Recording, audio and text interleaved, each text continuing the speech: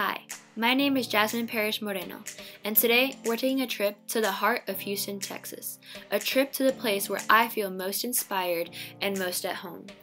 To get there, we're going past the major bridges and the famous skyline to the Be Someone sign, my favorite location in my city because it serves as an embodiment of what it means to be Houstonian. Though the artist is unknown, the art is widely known throughout the city, the state, and hopefully after the end of this video, the United States. This sign is more than just graffiti on a bridge. It is the heart that keeps blood pumping through the veins of this city.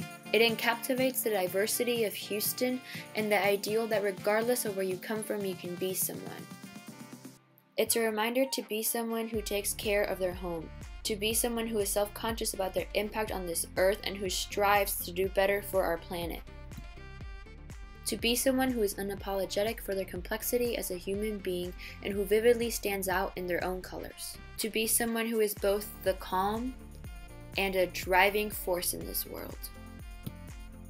To be someone who, regardless of a couple of setbacks caused by Hurricane Harvey, managed to become champions of the world, never settling for less and always striving for more.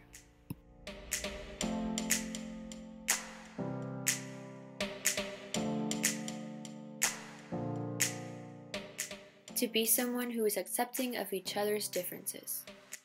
To be someone who loves unconditionally. To be someone who will one day become a hero.